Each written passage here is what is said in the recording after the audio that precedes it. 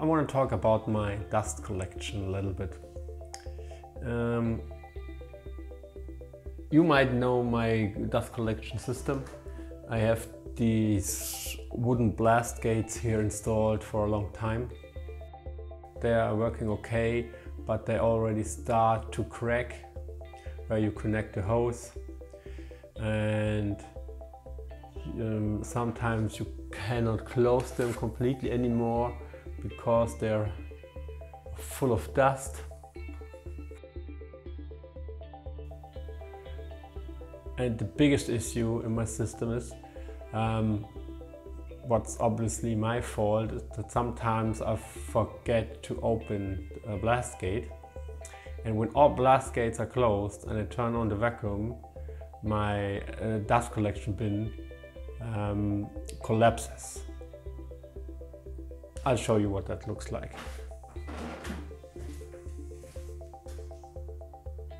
This is my plastic barrel where I collect all the dust. As you see, it's already cracked a lot here. This big is crack here. It's already damaged here. So I have to do something, to prevent this. So let's build a fully automated dust collection system, which means automatically turn on and off the dust collection when I turn on the machine, and also automate all blast gates depending which machine I'm using.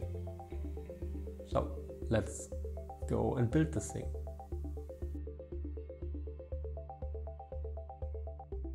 I start with a well-known part of the blast gate, the tube adapter.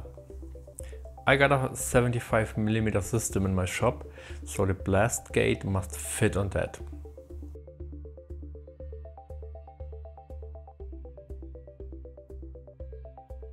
This small ring in the middle will prevent the tube from getting pushed completely through the gate.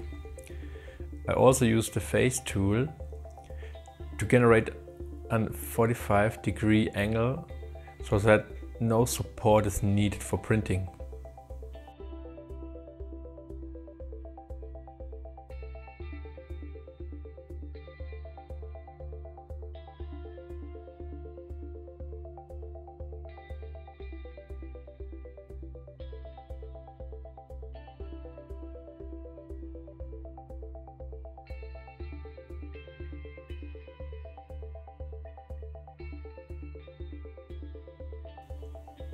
Next is the body of the blast gate.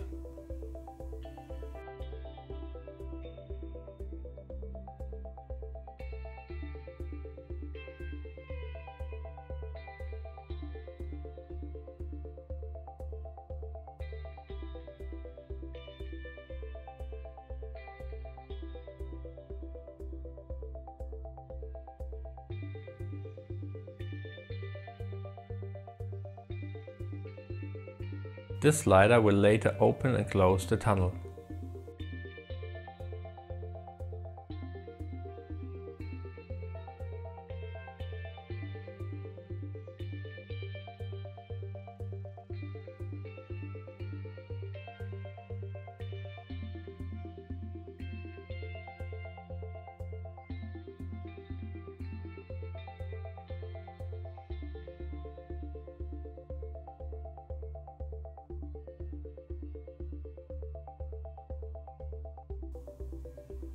I had this NEMA 17 stepper motor already in my library, so I used it here for my design.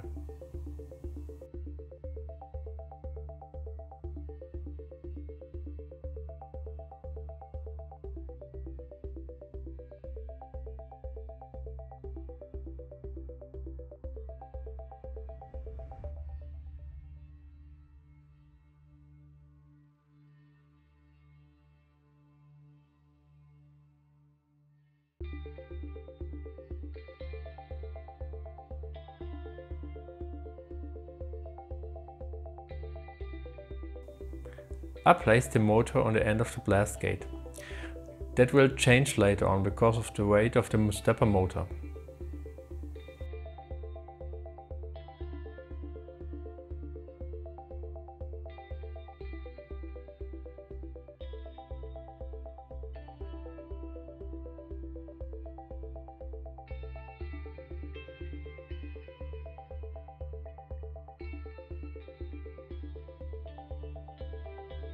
The Spur gear generator is a little plugin for Autodesk Fusion 360. It's free and you can download it on the Autodesk website.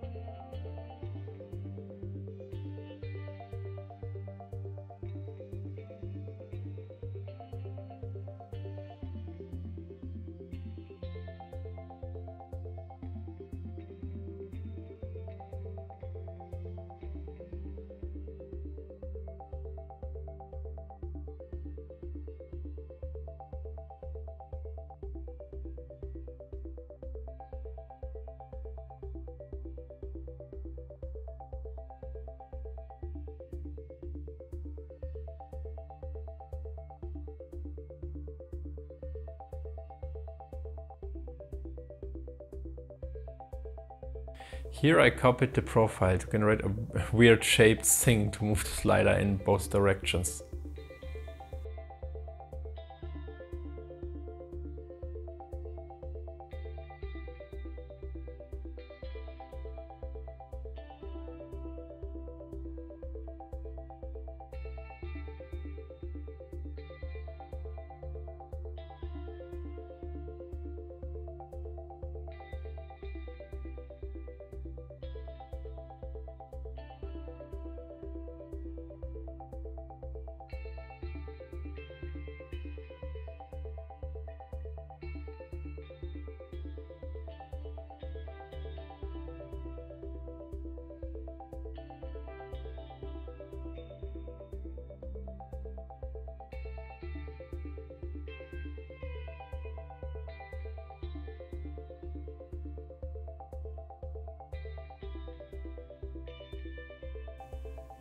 Okay, as promised, let's move the motor back and generate a mechanism to control the slider.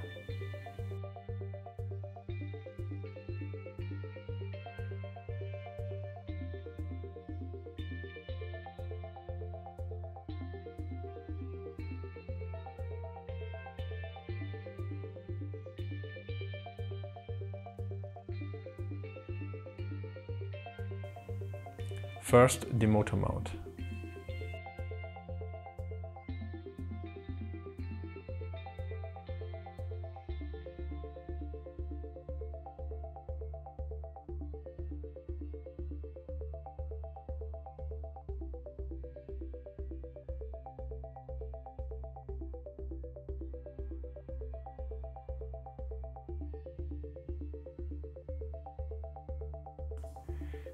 If you extrude and print something in a 90-degree angle, always put a little face on the bottom.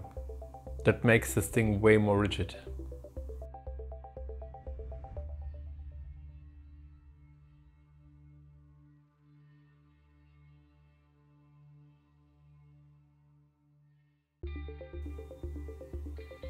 Next, the shaft. I changed it later to 8mm one.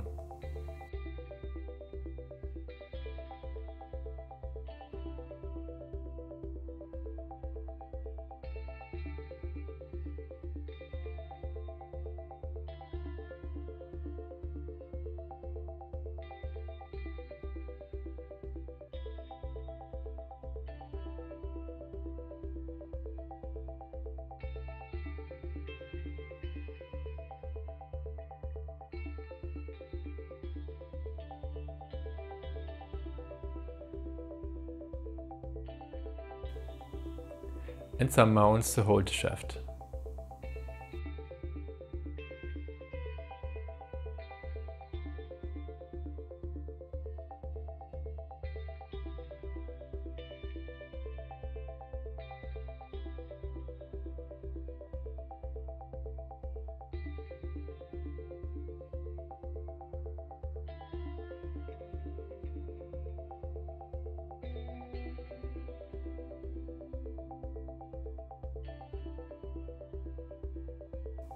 Here I create a dummy pulley for the motor. I will create an HTD5 pulley later on.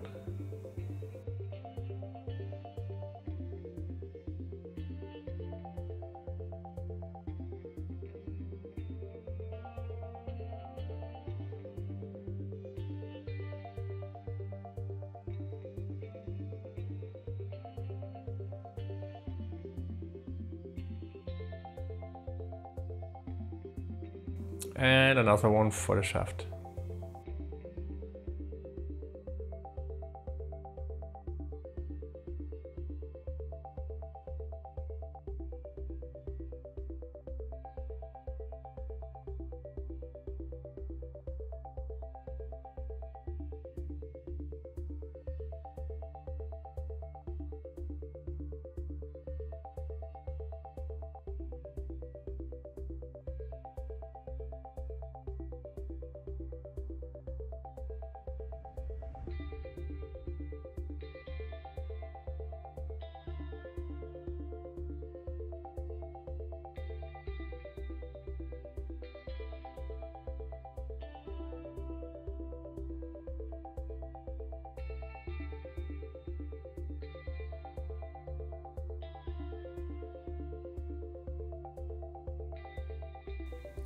I skipped a little bit in the video now. Here I extrude the mount for the microcontroller and the stepper driver. I also created another mount for the shaft.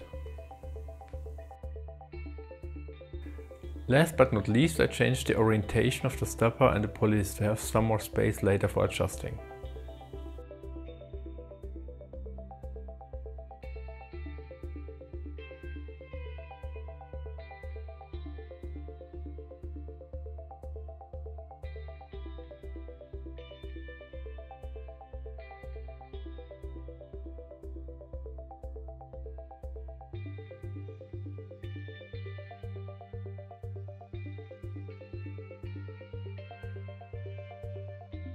So this was part 1 of my automated dust collection series. In the next part we will print the parts, glue them together and have a look on the electronics. Thank you for all your support, and if you liked what you have seen, subscribe to my channel.